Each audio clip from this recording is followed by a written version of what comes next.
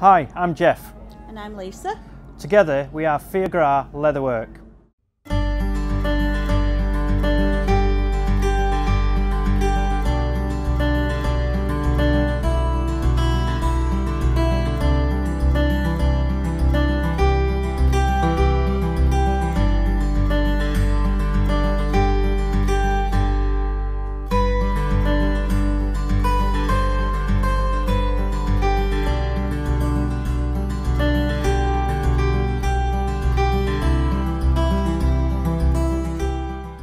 We started 18 months ago as craft workers in our cellar at home in Haslingden.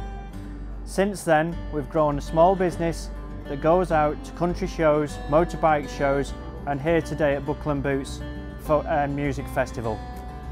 We specialise in making high quality leather products from scratch.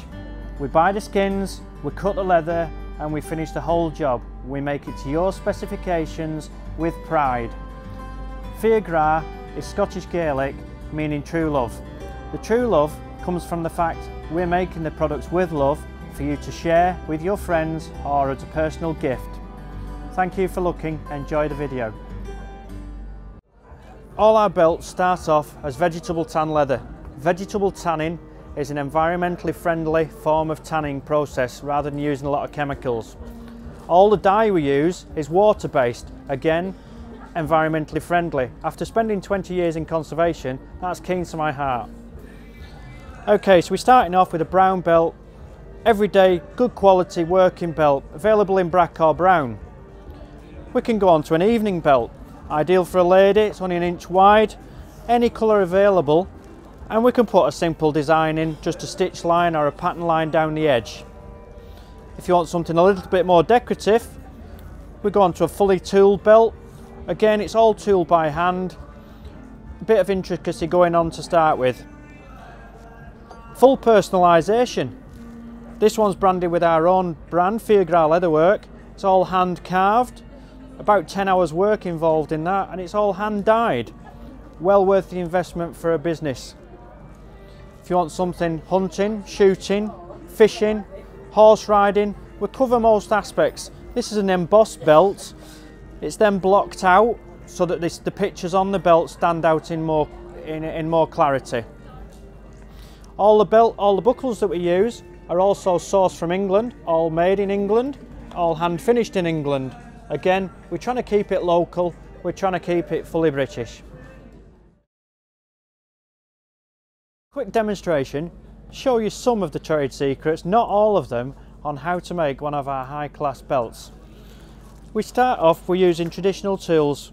Simple head knife's been used by saddlers and leather workers for as long as time can remember. Make sure we cut it square. We're going to use a square. I'm going to have to look at the job rather than the camera. And we just push it across and it takes a nice clean cut off. Got a nice straight edge there to work with. We can carry on down the belt from there now. What we're going to do now, we're going to put that nice decorative stitch line down the edge of the belt. To do that to start with, I'm going to mark myself a line and also cut a line at the same time. Traditionally, this would allow the stitches to sit level with the belt, stopping it wearing and giving it longevity. Here we go. So you can see I'm drawing that along, and as I'm drawing it along, it's marking a nice edge on the leather. We've got all our nice lines in now.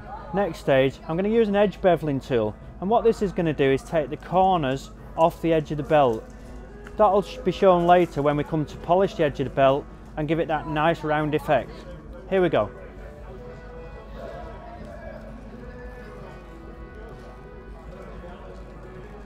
And once again, we're going nice and slow. Keep the work under control. So the last stage of putting a decorative edge on, or the stitch pattern as we call it, is using a traditional stitching roller. These would have originally been used to mark out the stitching lines where the craftsman would put his awl through and then his needles to sew the pattern in. In this case, we're not going to be stitching all the way down the belt, we just want it for pure decoration. So I'm going to show you how we do that process. So a little bit of pressure, gently roll down the line that we've just cut earlier on. And again, you've got to keep the pressure even all the way down the belt.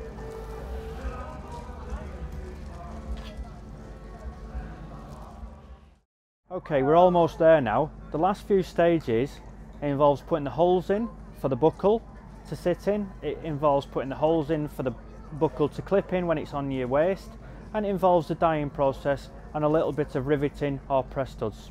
So I'm going to show you the basics on that. So I've got a template here pre-prepared that I use as a template for all my 1.5 inch wide belts.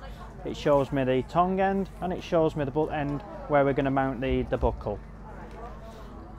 So using the template carefully laid on the belt, we're going to first of all just put a dot in all the holes along that section. Okay, we're then going to take a pair of wing dividers, traditional tool, again used by many industries, and we're going to check those holes are exactly centre to the belt.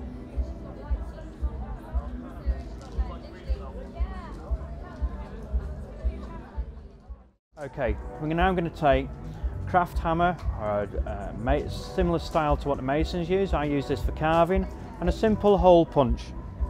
Locate over the top of the hole, one swift hit, maybe two, and we'll have gone through the leather.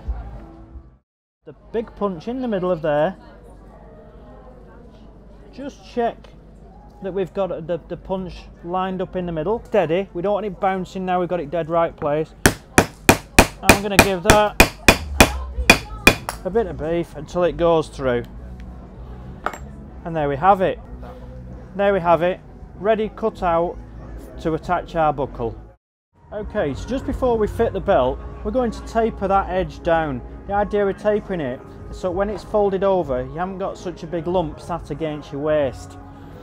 This machine is over 100 years old, that we bought second hand, and we've restored it.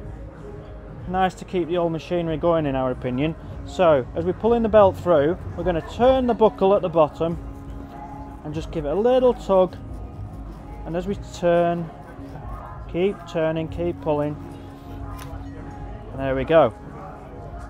Hopefully you can see from that there's a taper from there right through to the point. Okay, so we've now got the skiving's finished. Lisa's just touched up the back and put some more dye on that just before we fit the buckle. That'll help protect the leather. So we're going to fit one of our two standard buckles. These are made in England at the only British brass foundry. It's owned by Abbey England and it's down in the West Midlands. We like to keep the stuff as traditional as we can, so we support this foundry. Find them online. Final stage, putting the rivets in. Put the rivet in from the back to start with, through the back, through the front hole, and then we're going to put it onto our anvil, small metal anvil, and we're going to rest that into the second largest hole, which is applicable to the rivets that we're using. I'm going to put that onto there, make sure it's definitely in the hole, and I'm going to put the cap on. So lightly press the cap on initially, make sure it's seated properly, and then we bring in a riveting tool and a hammer. Just tap away, and there we go, that's our first rivet set. Thank you for taking the time to watch our demonstration. Hopefully it's given you an insight into the level of skill, craftsmanship and pride that we take in producing your articles. As we said at the start, we make everything with a loving hand for you to enjoy. Thank you.